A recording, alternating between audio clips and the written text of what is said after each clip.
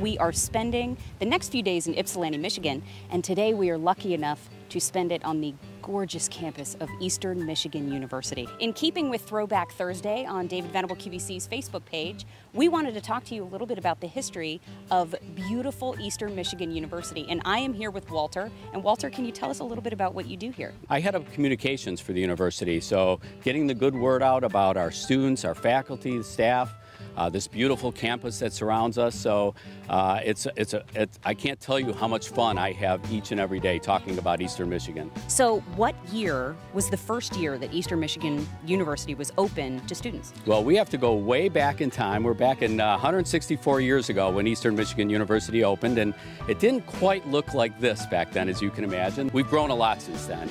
Here on In the Kitchen with David, we talk a lot about comfort foods, and I would love to know, do you have a go-to favorite? What is your comfort food of choice? Well, Mary, give me a scoop of ice cream with some sprinkled almonds on it, and chocolate ice cream especially. It's got to be chocolate.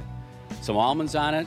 I'm a happy guy. That's perfect. We are going to spend the rest of the day with the faculty and students here, and we're going to provide a link in the post so that you can find Eastern Michigan University's Facebook page and come visit one day. I think it's a great way to spend a day. Absolutely. We love to have everyone here and come check us out and be true EMU like you are. That's right.